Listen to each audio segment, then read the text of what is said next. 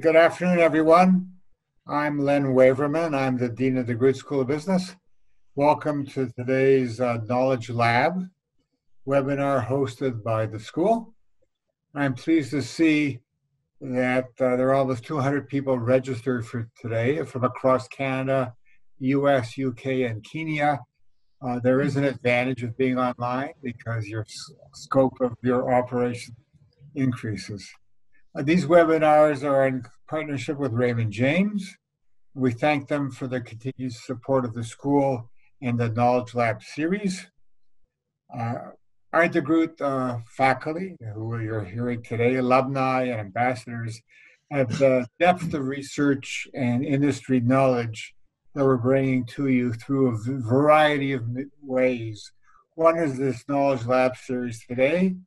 Others are web articles, webinars, and the no video playlist that we do. And since we do look a lot at disruption at the school, that's one of our key areas, although we never thought we'd be disrupted like this. We thought it only happens to others. We have a lot of expertise and industry experience, and that's the role of the business school, is to help our community where you're all dealing with this disruption, and we want to help in any way we can. And therefore, I'm very pleased to announce a partnership with MyTax. MyTax is a 20-year-old nonprofit in Canada, research and training program, starting a new program called Business Strategy Internship Program, which will allow us to provide you with a student undergrad or MBA for up to 4 months. MyTax and DeGroote cover 75% of the $10,000 cost. For $2,500, you get a superb student working on a strategic analysis, helping you restore and modify your business operations. Until yesterday, this was available only to SMEs, but as of today, it's available to any organization who wants to take part. And we have up to 60 students available for you to do that. So here's how you get onto it. Contact Cynthia Bishop, and it'll be an exciting opportunity for our students and for you. I'm also pleased to announce a partnership we have with Hamilton and Burlington Chambers of Commerce, where we've had webinars with them. We have another area where we call it a web portal called Ask an Expert, where you send in a question, an expert at DeGroote will help answer your question. The web link is there. I'd now like to introduce our two speakers for today. Our main panelist is Dr. Eva Klein, who is a professor in psychiatry, behavioral neurosciences, the Faculty of Health Sciences at McMaster. She teaches in the health science program at DeGroote in the business school, and she also teaches psychiatrists. She has years of practice also as a coach and as a participant in training and senior levels at a number of firms across Canada, UK, and US. She's also been in hospitals. She's a clinical psychologist. And I'm delighted also and fortunate to have her as my wife. So, let me now introduce Vishwanath Baba, known as Baba to all of us, who is a professor at DeGroote and a former dean at DeGroote. He specializes in stress management, development management, management skill development, and management training in the developing world. And his research interests, which are many, he was originally an engineer and was, besides being the dean at DeGroote, was also the director of the engineering management program for 5 years. His research interests cover management theory, evidence-based management, work attitudes, employee well-being, and I see, Baba, stress, depression, and burnout. That must be from your time of being a dean. Well put. So thank you, Baba, for moderating today's session. I turn it over to you. Thank you, Len, and good afternoon, everyone. Before we get started, I would like to welcome Dr. Eva Klein, who's going to share her thoughts and ideas and wisdom with you. And before we get to the substance of these things, I'd like to go over a number of housekeeping points. And there is going to be a Q&A after Eva had finished her presentation. And so please use the Q&A function on your screen to send us the question, and we will try to answer as many questions as possible. And we are going to be recording this session. So whatever you say and do is going to be recorded, and we are going to share it with the DeGroote community. If you do not want to be recorded, then you do not participate in this thing. That way, we keep it clear. We do not have the technology to separate those who want to participate and those who do not. So let's keep that in mind. And at the end of the day, if you have any questions or feedback and so on, contact the marketing and community engagement at DeGroote so that we know what you are thinking. This is about feedback. We will send you an email to seek your feedback. It's going to take you a couple of minutes, but we would like to know what we are doing well and what we are not so doing well. And that way we'll be on a continuous process of improvement. And without much more, I'm going to invite Dr. Eva Klein. And the way we want to proceed is, we all have questions about remote work, working from home, and productivity and all that sort of thing. So what I'll do is I'll pose a question to Eva, and she will give us a response, and then we will talk about what your feelings are about this topic through a polling mechanism. Eva, many people have been forced to work from home. There are those who have to go to the office, the frontline workers, grocery store people, and so on. But many of us are working from home, and this has forced both individuals and organizations to think differently. So the key ingredient here is productivity, and I'm wondering what your thoughts are on productivity and what are the benefits, what are the costs, both to employers and employees under this remote working due to COVID-19? Well, thanks, Baba. Now, remote working was already exploding before COVID-19. And I want to share some statistics with you.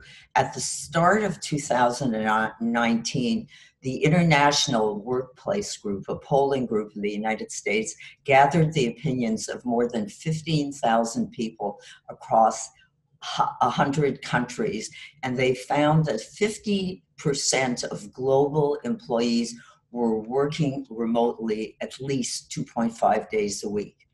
In Canada, 43% of professionals say their company has provided options to work at home some of the time, and more than 60% had taken advantage of this option, and that may be some of you. Research conducted before the pandemic found that working from home offers significant effects for both employee and employer. It can bring real upsides in terms of better quality of life and work-life balance. And for employers, it brings increased productivity. Now, that's a big surprise for many employers who often resist employees' requests to stay at home because they're uncertain on how to measure productivity. I don't know how many of you remember Marissa Mayer, the CEO of Yahoo, who got all remote workers to return to the office. She became one of the most unpopular CEOs in the United States. However, there's a lot of research studies that prove the opposite. I want to cite a very quoted study done in 2015 by Nicholas Bloom, a professor of economics at Stanford University. He was working with a Chinese travel agency, and he offered 1,000 employees to work remotely. 500 volunteered. And he found, to his surprise and to their employer's surprise, that their productivity went up to 20% higher. It was a win-win. So productivity, in fact, can increase when you're working remotely. I'm sure that many of you are feeling more productive than you usually are, and maybe just a little too productive. But we'll say a little bit about that a little later. Now, employers also embrace remote work because think of the cost savings of office space. Personally, I've sold all my commercial real estate stocks. Real estate is going to have a hard time. There's another agency, the Global Workplace Analytics Survey, that estimates a typical employer can save an average of $11,000 per half-time of commuter person per year. Other benefits include increased morale, reduced absenteeism, because it's much easier to stay at home. You're not as absent when you're staying at home. Reduced employer turnover and reduced health insurance costs. Another great benefit for employers is that remote work allows them to hire top talent without limiting themselves to geographical restrictions. Employers can hire employees who don't want to relocate or who can't afford to relocate, and employees gain because they have cheaper housing. Statistics show that an average employee gains about $4,000 a year living where they want to. Where I live in Burlington, housing prices have gone up because everybody is leaving Toronto and coming to Burlington. Virtual work is the new normal.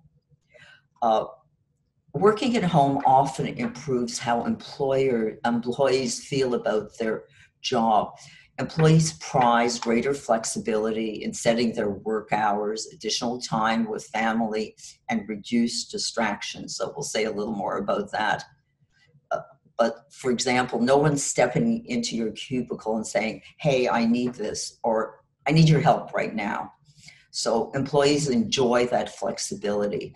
In fact, employees are so keen to work from home that 36% of Canadian employees say they'd be willing to consider a pay cut to be able to work from home. However, there are unsettling, it's not all rosy, there are unsettling side effects for employees.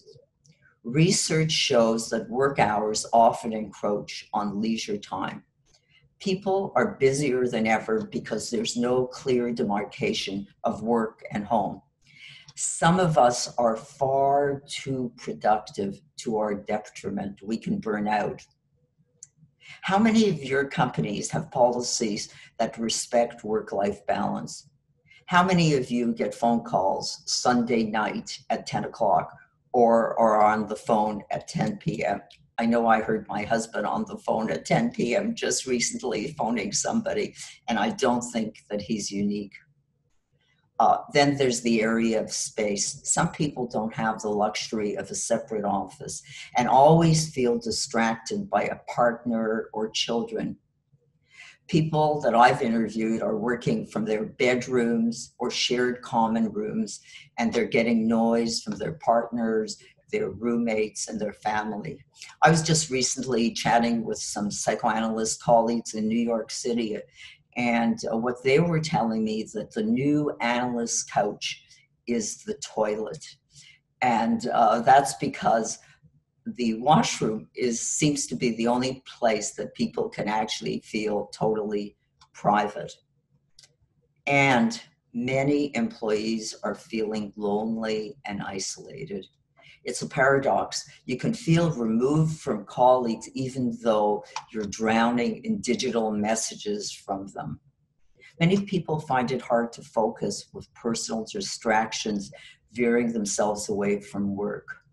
Now, I want to go back to this Bloom experiment because it has an interesting sideline, because it asked employees to work from home 4 days a week and come into the office every fifth day. And Bloom feels in-person collaboration is necessary for creativity and innovation. And his research has shown that face-to-face meetings are essential for developing new ideas and keeping staff motivated and focused. And this is what he says. He says, I fear the collapse in office time. FaceTime will lead to a slump in innovation. The new ideas we're losing today could show up as fewer new products in 2020 and beyond, lowering long-term growth. So the productivity might be there, but are we going to lose on innovation? Now, the element of choice is also an interesting final factor. Of the 1,000 employees offered the choice to work from home, only 500 volunteered. The others wanted to stay in the office. And after 9 months of allowing these employees to do their jobs at home, Bloom asked the original volunteers whether they wanted to keep working remotely or return to the office. Half of them requested to return to the office, despite the fact that they had 40 minutes of commute time each way. Now, why is that? The answer is social. They felt isolated, lonely, depressed at home. And he worries that working just from home for some people will build a mental health crisis. We're social animals, even the introverts among us, and I'm not one of them. And we crave interaction and benefit from personal contact. And we can see that WeWork hasn't gone out of business. People still want to be in these shared places. An assistant at RJC just recently gave her notice during COVID-19. And it was strange because you'd think there'd be less pressure on her, but her main motivation to work was social, I suspect, and so she didn't want the job anymore. So I'm just going to summarize. To take advantage of the benefits of remote work, you have to consider how to handle children, how to handle space, the issues of privacy and choice, and work-leisure boundaries. What can we do to make this process work better?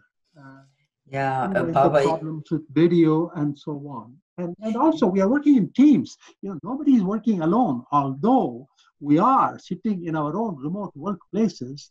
We work as a team as we are doing now. And so what are your thoughts on how can teams be more successful? Yeah, no, I think we are all zoomed out. And then the very irritating things is that sometimes happy hours with friends are also Zoom. And back-to-back Zoom calls can be extraordinarily draining. I'm sure that's true for all of you.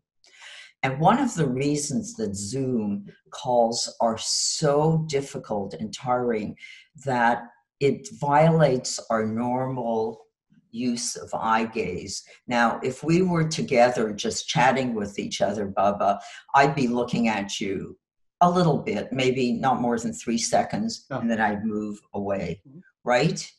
But with Zoom, it seems rude not to keep looking at that person. It looks like we're looking at something else. And so we keep looking, and actually keeping to look at a person is unsettling. And the other thing that we can't do with Zoom is we can't be in synchrony with each other as we could in the same room. People, when they're together, synchronize their laughter, their facial expressions, their bodily expression. And it's hard when you don't see the person's body. And then those little staggering lags in video. Now, I invite the audience to say, what do you like better? Do you like Baba's setup, or do you like mine where you see half my body? Because it's something for you to think about. What works the best? Because you do have a choice. I purposely put my seat back, knowing that Baba would be quite in front. And it's something for you to think about. what gives you the most information about a person? And we're lucky we haven't had any lags in video. The other thing about Zoom and video calls is you're also always seeing a constant video of yourself. And it breaks down your attention to whomever you're speaking. You might not like, I don't love these things here. I'm always criticizing myself when I see myself. So we need to find new ways of behaving when we're using screen. Landscapes, we were talking about landscapes before, and we're not going to show them to you, but landscapes can be rather distracting. Mine is quite distracting. There's a lot going on. And some of the fashion shows that now have been going on in models' rooms, people are so curious about where they live, they forget about what they're talking about. Now, what can we do to make Zoom calls less draining? One of the things I confess I do is during webinars and even during Zoom calls, I get on my treadmill or a stationary bike. At the end of my webinar, I've done about 2 miles and probably retained even more because I'm alert. On Zoom calls, I think it's best to alert your host that your head may bob a little bit. I saw the Dean of Engineering talking on one of their meetings, and he had taken my suggestion. So there he was on his treadmill at 1 mile an hour, somewhat bobbing. The other thing that you can do is sometimes do a regular telephone call. FaceTime is not always the best, and it's a good idea to warn people if you're going to use FaceTime. Many of us are vain and we want to feel prepared, that we have at least our hair in good shape. Now, Baba, you also mentioned what we can do to make virtual meetings more efficient. And maybe I can chat a little bit about that and how we can get increased engagement and productivity. Exactly. Now, this is a case where best practices are really important. And we know what best practices are, but for virtual meetings, they're really important. So you have to have a clear agenda that supports the purpose. You have to know why you're in the meeting. You have to have the right people to attend. And then you have to get everyone to participate. And that's important. So it means calling on people. I certainly know teaching classes, there are certain people that never talk, but with Zoom, I can call upon them to talk much more easily. And what I can also do is warn them in advance that I'm going to be calling upon them. And what I found is that people that are generally very shy and don't talk, if they're given a little warning, all of a sudden love contributing. It's also important to have good housekeeping, starting and ending on time, and having just the right amount of time allocated to what you're doing. And you want to keep conversations efficient, but you also want a free expression of ideas. And then at the conclusion, you've got to have action plans for follow-up. Just a little research here. Research shows that 36% of a manager's time is spent in meetings, and only 39% of these meetings achieve their objectives. And these are pre-COVID-19 rules. And one of the reasons that this happens is that there are always difficult conversations to address in meeting. And addressing them effectively is important to make meetings effective. This often doesn't happen in face-to-face meetings, and it happens even less in virtual meetings where trust is lower. I teach something called Crucial Conversations, and it gives you skills on how to bring up things that you yourself feel uncomfortable bringing up. As we do these group meetings, we also have to make sure we have one-on-ones with people, because people value one-on-ones, and it's a time where you can be much more intimate as well. And I don't have an answer to this. What can we do to the water cooler culture? Mm-hmm. How can we create that virtually? Because that's when innovation really happens. Just a chance hello, I'm chatting with somebody and an idea sparks. Eva, I think yes. What you are saying is going to segue us. You are talking about this need to have that human interaction at the water cooler, drop in, and so on. The spontaneity of various things that happen at workplace. Now, we are going to be returning to work, at least partially. So this takes us to the next issue. Okay, we have all these. We have this longing to be back at work, at least partially. How can we prepare ourselves to return to work in a different format, the new normal, to use your word? Right. And I think we are going to be getting back to work. I think, first of all, I think many executives are going to rethink traveling to meetings and conferences.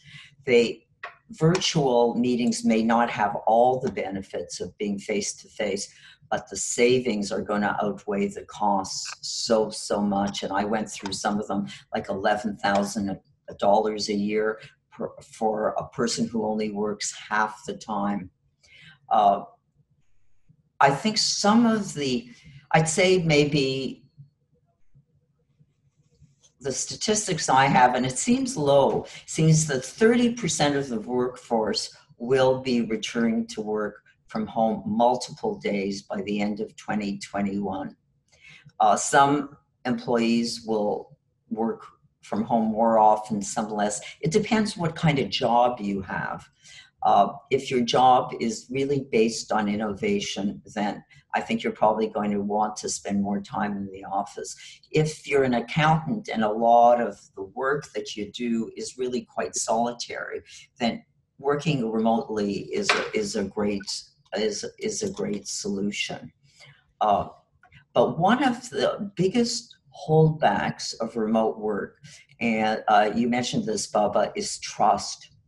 Managers simply don't trust their people to work. They're used to managing by counting butts and seats rather than by results. And really, that's not managing, that's babysitting. But it's very hard to figure out what productivity is really about. When clients ask, how will I know if they're working? You have this concept called presenteeism. How do you know if they're working now? This is something that management experts have been trying to tackle for a long time.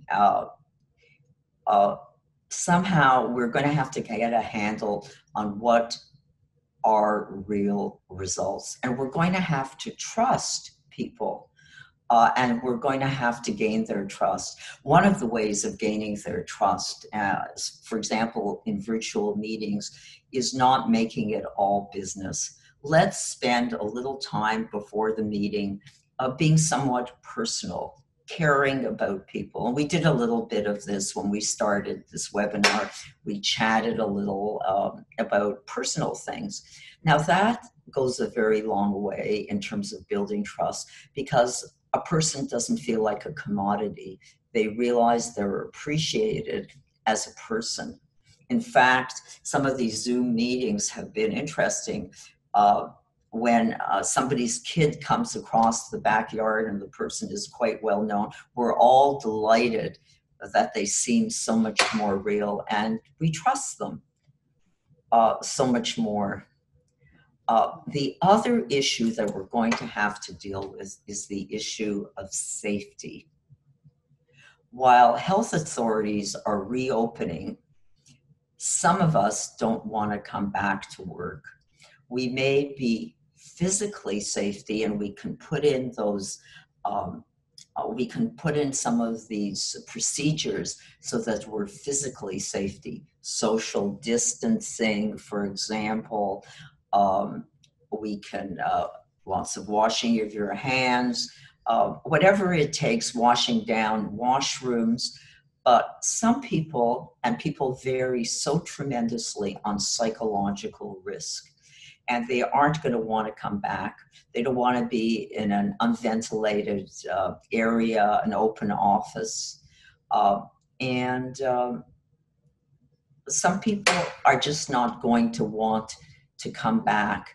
And my hope is that if you feel uncomfortable coming back, that you have the ability not to feel ashamed and to express what's troubling you. So I think that while commuting is such a great thing, it's a huge factor in not wanting to come back. And people are getting so much more for their real estate. Another issue is going to be, how safe do we really feel? And some people are just not going to feel safe, and we're going to have to respect that. Eva, returning to work now is going to be, when we return to work, it's going to be a new normal. And, sort of, yeah. Now I'm looking at the time, and I would like to get your thoughts on what can we do? What can I do to prepare myself for the new normal? How can I psychologically feel good about the new arrangement and, build some kind of a psychological fortitude, resilience, as you may call it? What can we do to prepare ourselves for the new normal? Yeah, I think we'll cut out the poll that we had in mind, just because I can see time is going on. That's why I'm moving. Yeah, thank you. So what seemed to be a sprint is now an ultra marathon. And for myself, I can't believe how time is moving so much more quickly. It's the middle of June. And I think it has to be because my activity is going from the bedroom to the kitchen to the garden, and I'm not going anywhere. The other thing is the new normal. There's a lot of fear in the air, and there are legitimate reasons to be worried. We're worried about the future of our jobs. We're worried if we're going to get sick. We're worried about the financial market. And I know going into Costco makes me anxious. Here, I brought a little mask just to show you how little empathy we have when we wear a mask. The other thing that is happening is the new normal isn't actually all that normal, because we're not getting together with friends, and we all are yearning for touch. I was chatting with a colleague of mine in Sydney, and he saw several elderly people just grabbing dogs. They wanted to grab a dog just to be able to hug them. And this may or may not surprise you, but dogs are in huge supply, huge shortage rather. It's not toilet paper, it's dogs.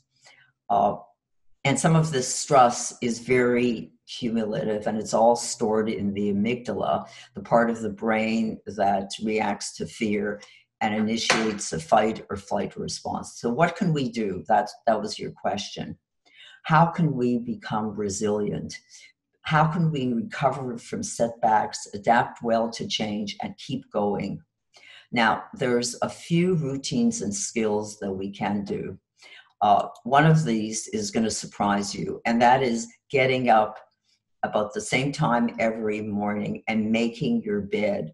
First thing, Navy SEAL Admiral William McRaven gave an inspiring commencement speech, and he said, if you want to change the world, make your bed. Seems so simple, and I do it every day. Get out of your pajamas. Well, it's true that many people will not see you. It will make you feel better. The second thing is compartmentalize your life. Separate work from leisure. This is very important. We have a professor at McMaster, and what she does when she begins her work day is she takes a walk in her driveway, walks along the driveway, comes back, goes into her office. When it's the end of the day, She walks along the driveway, back to her, along the driveway, and she comes through the front door, and that's the end of her workday.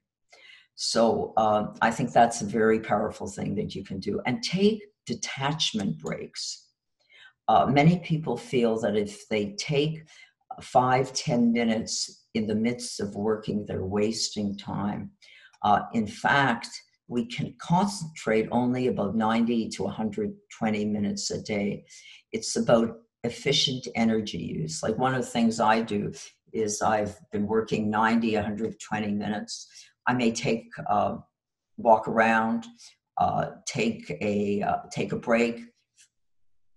Feed my Fitbit a little bit, and maybe even I might fold the laundry, and then exercise. Exercise is so essential. There is so much research that shows the mental health benefits of moving your muscles. If you've ever gone for a walk or run, or done some exercise after a stressful day, you know how much better it makes you feel. The link between exercise and mood is very, very strong. And physical activity is not just short-term, but long-term. As in my career as a psychologist working with depressed people on an exercise program get as much benefit as going on antidepressants. And that's pretty powerful. What else can we see? Greenery and parks. The research is compelling there too.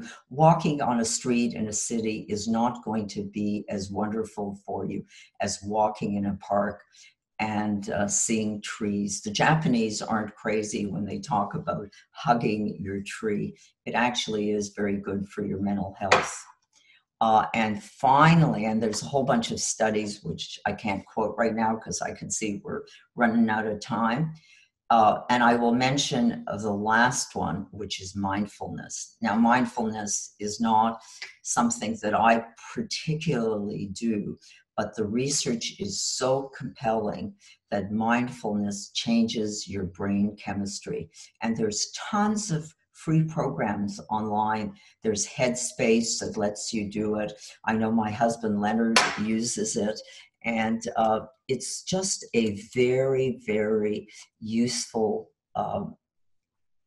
tool if it sings to you. Now, just before, a word of caution.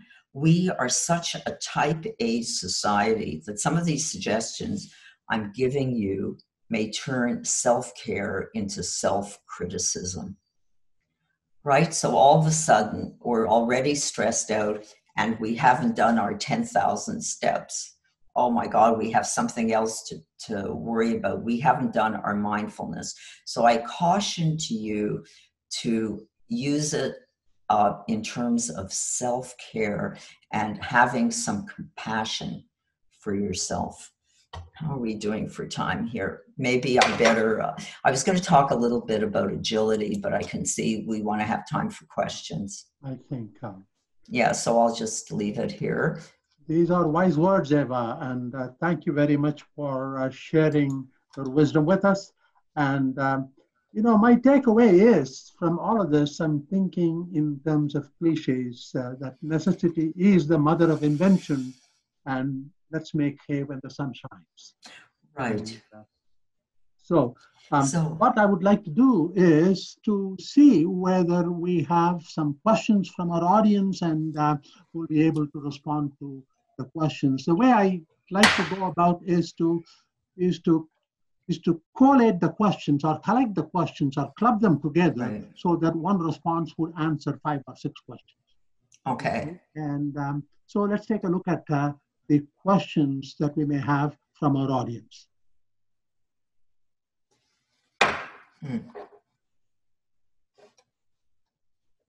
Okay. You go to Q&A and you see. Should I go to Q&A? Okay. Yeah. Okay. And you can take a look at them and respond to those questions. Yes. Okay. I'd like to say something to Brendan, uh, because I think it is important that teams do bond. If you can possibly have your team meet face to face, is going to be incredibly powerful. We had a knowledge lab with Adam Fileski that some of you may have been on, and he said he wouldn't do a deal he didn't think with a person and a company that he had not met face to face. He just wouldn't feel he could trust them. So if at all you can do that, I think that's a great idea. Same with a brand new employee that you hire. You may want to just send them working virtually. I don't think that's a good idea. I think you should bring them into the office for a little while so that they learn the culture and that you can train them properly. So if you have that luxury, please take it. There is another question on career. How does one manage one's career from home working? You know, there are uncertainties or anxieties about career progression, and but you see the question, Eva? Yes, I do, and I get the point. I get the point because people have asked me about that. They worry that because they're not in the office, their career progression is going to evaporate. I think it's still just important to still count what you do, count your accomplishments, get in touch with some of the people in one-to-ones, communicate. Just because you're not called upon to communicate and be in meetings, make sure that you are still networking with people. Mm-hmm. It's a bit different. It's definitely a bit different, but networking is not impossible virtually. And there's lots of things on the internet that teach you how to do that. I think that's a very important thing because, of course, you want, and you can ask that question, how am I doing?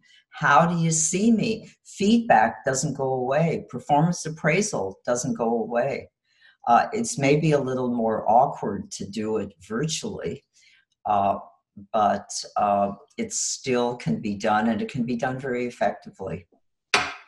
Now, let's see. There is a question from Tiffany about, has anyone started a new job? My niece had started a new job with the pandemic. And this is a good question because I'm dealing with it because I'm talking to her about, she's asking me the same question. And what she is doing is she is telling her employer that I need some socialization time. We don't want to talk about work, but I want to talk to my colleagues about my life and their dog and my cat and so on. So let's carve out some time to get to know each other more socially and so on. Make this process more interesting. Otherwise, you would go to the office, you'll have a coffee. So she wants to create a virtual coffee time. And there should be, a good manager has some social time. You can start a meeting and say, hey, Bubba, what interesting movies have you seen on Netflix? What's a game? I actually started a website early on called coronavirus-humor.com. And so I was sharing jokes with people, and that was a great bonding social thing at work, and people love sharing them. So there are lots of things that you can do to be social. It's just a little different than what we're used to. Anonymous. Yeah, there is a question about how one deals with being de-energized, unfocused, or caught in a negative cycle of procrastination and so on. We all go through this. We're all going, and I think as this is lasting, we are into a marathon. And in the beginning, many of us were so excited. Oh, this was a great holiday. We could do all the things we didn't want to do. But as this is lasting, we are feeling de-energized. Now, what can we do about it? Well, I've already told you I'm a big proponent of exercise. Take a walk in the park every day. You'll be surprised how it's going to replenish you. The other thing is you may be disappointed in yourself. You may have had this great scheme of how productive you're going to be. Give yourself a break. It doesn't mean that you're not accountable, but don't be so hard on yourself. Give yourself a little bit of compassion. That this is a tough time. We're all struggling. Even the people that are doing great are still struggling. They are feeling, they wish it was back to the way it was. And I think that starting to do just a little bit, not a magical turnaround, but just a walk in the park every day. And I promise you, your mood is going to be a little bit better. Eva, there is another question about the ideal balance. We talked about returning to work partially. That means 3 days plus 2 days, 4 days and 1 day. There is a question about that. What are your thoughts on that? Well, many, many years ago, I was asked, when I was living in London, I was asked to give a talk about work-life balance. And I remember the CEO was horrified about how I was going to talk about that, because he thought half his workforce is going to work 50% less hard. And in fact, I did just the opposite. I said there is no ideal work-life balance. It just doesn't exist. Some people are happier when they're working more. Other people really need to have an 8-hour workday, and then they need their leisure. The important thing in terms of work-life balance is to feel that you're in control of your agenda. It's when you're not in control that you start feeling the stress.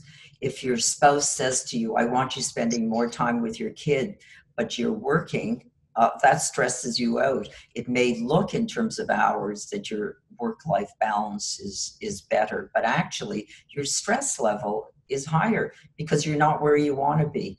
So the issue is really control, having control of your agenda. And it's thank true, you, Eva. I think 2 o'clock, so much as we would like to have more time to engage with the audience on the question and answer, we just have to respect the time that they have given us. And so I'd like to invite Dean Weberman to come in and... I just want to make one comment. I'm going to put perhaps on as a takeaway some of these things that we have talked about, things you can do for self-care, and with some references as well, so that you can look at them at your leisure, because we haven't gone into them quite as much as I would like. In fact, we could have had the whole webinar just on self-care, couldn't we have? So I wanted to thank Baba and Eva for what they did. You can see how lucky I am as a human being. I have faculty like Baba, and I have a wife like Eva. So we hope you all enjoyed today's webinar. Keep an eye on our website for future webinars. And everybody take care. I think there are a lot of profound thoughts today, and I think we will all take them on and understand life-work balance is personal. And I think, Eva, you're right. We just have to allow people to do it the way they need to. Thanks. Thanks, everybody. Enjoy the rest of the week. Bye. Thank you. Thank you. Thanks a lot. Thanks, Baba. Pleasure. Thank you.